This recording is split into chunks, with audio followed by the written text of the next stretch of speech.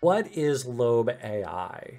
Yeah, Lobe Ai is it's a product built by a small company that was acquired by Microsoft, and they're just doing their thing. And it's a really beautiful thing to see. They have a very beautiful app to create vision models. So if you have any need in your website or your mobile app for image inference, if you need to point your camera at something and have some kind of model telling you what that thing is, then this is the product for you. It's free.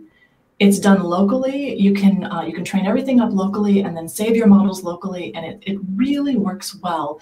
And right now, I think what they're doing is they're perfecting this experience of creating this nice image inference technique. And then later on, they're going to, expand what the product offers. The next thing I'm going to guess would be something like allowing bounding boxes with multiple object inference. Might be the next thing that they'll focus on, I'm guessing. But there's a lot of really great things that they can do. So if you visit Lobe AI, and why don't I'll just minimize this and just share. If you want to share my screen, we can just walk through their website. So I'm going to guess, give me a verbal signal if you're seeing my screen. There you go. Yep. Okay, cool. Yeah, so they have on their website some very interesting use cases.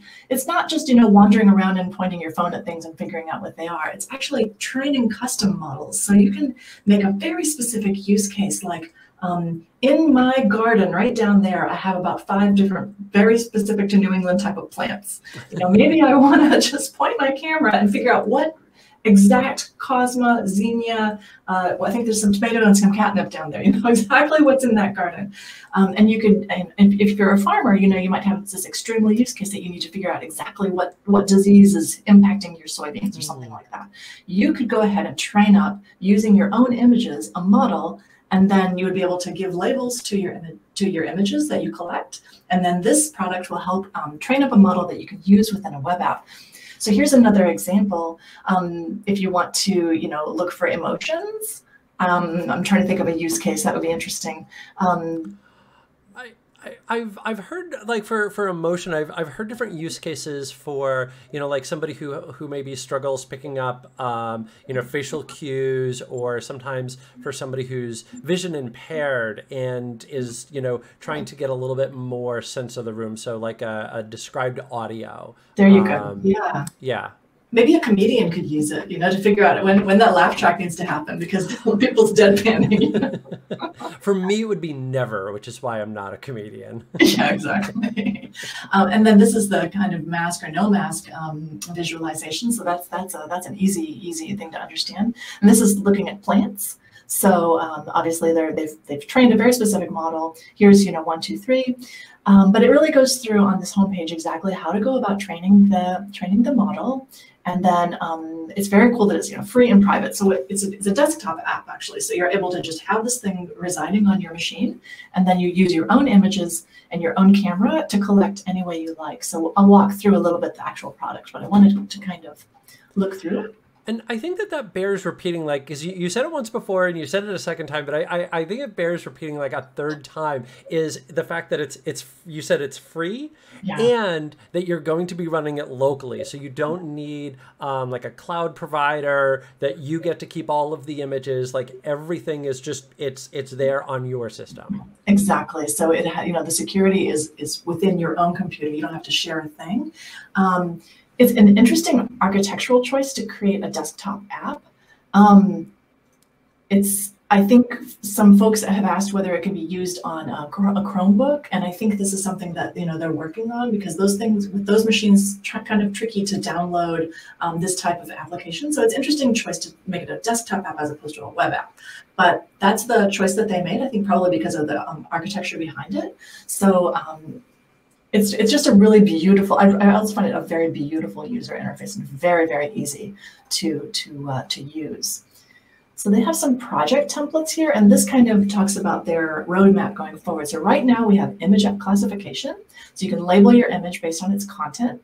And then the next thing indeed would be object detection. So here on my desk, I have, some plants, and I have, a glass, and here's my microphone, and it would be able to create these bounding boxes around it to identify what's available and what's all the different objects within one image. So that's really interesting, very useful. And then data classification. So here's where we get into textual data analysis. And this becomes quite interesting for, your business use cases. If you need to do some financial data analysis or look at all of the hotel reviews that are coming through for your hotel and just check, whether it's positive or negative. You could do some kind of classification around that, I'm guessing. So, but this is really cool to see that this is on the roadmap, because this is a product that I think will go far once they start offering a lot of different opportunities and options. I dig it. And so the image classification versus object detection, I just want to make sure that I've got this right. So that image classification, it's almost sort of like a Boolean value, although obviously it could go beyond that. But it's going to look for something that's going to be true about the entire image. So like somebody is masked or they're not masked, or this plant is a tomato plant, or this plant is a zucchini, but it's not going to be able to go, oh, this is where the tomato is and this is where the zucchini is. That's where we're going to need like that object detection to be able to go with that next step. Yeah, that's right. So here I have my my mouse pad and my mouse, and it has to be able to make a box around, this is the mouse pad and there's the mouse, and neither the twain shall meet. So yeah, that makes sense. That makes sense. Cool. Yeah, I've seen there's a product by Google that uses TensorFlow, what's it called, the Coral board, and it has a whole camera associated to the board, and it uses object detection to detect whether it sees in a video a car versus a truck coming down the highway. So it runs really, really fast, and it's able to watch a video. So there's a lot of useful use cases for this kind of object detection. Okay, very cool, very cool. Yeah, so this is the way you go about using it. You label, train, and use, and it has this kind of circle that you're going to go ahead and, train up on a certain group of images, and then that you labeled, and then you're going to test those images. You're going to test some new images against what you trained on, and then you can correct the model, and it'll learn as you go. So I'll show a little bit of how that all looks in the product. And very nice user interface. You can automatically train, just set it to go and it'll go. And then there's the opportunity to use your model, and this is what I really like. So I'm a web developer, but I really love applied machine learning. So I love the fact that you can take a model and input it into your web or mobile app and even use it offline. That's the beauty of this thing. You can have that model, those model files residing right within your web or mobile app, and then you can do inference against it and use it offline. And that is fantastic. So you're not querying, any kind of API externally. You can use it, within your web app. The trick is those are pretty big files, so you have to. That's the trade-off. That's the trick. So. Okay. And so the model that would be running there, is that going to sit on the server, or is that going to sit on the client? It sits on the client. It's on the client. Okay. Yeah.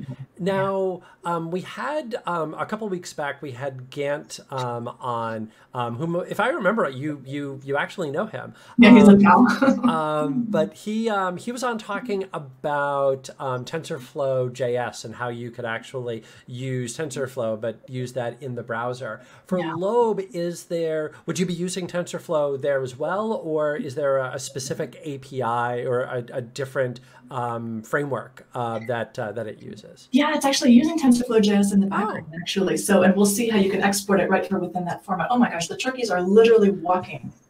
It's a turkey trot right now. So that was just, I just looked outside and there are giant birds. Raptors or something. Anyway, yeah, so it's using, you're able to use TensorFlow JS, but there are other options too. You can use TensorFlow itself, which is, not the JavaScript port of it, but the actual SDK. You can use Onyx as well, which is really nice as another option. So instead of using TensorFlow, maybe you want to use Onyx, which does the same thing, but just a different way of doing it. So I'll show you how that all looks. And here's some examples that people have built: wildlife behavior, elephant or not. So that's the product. Very cool.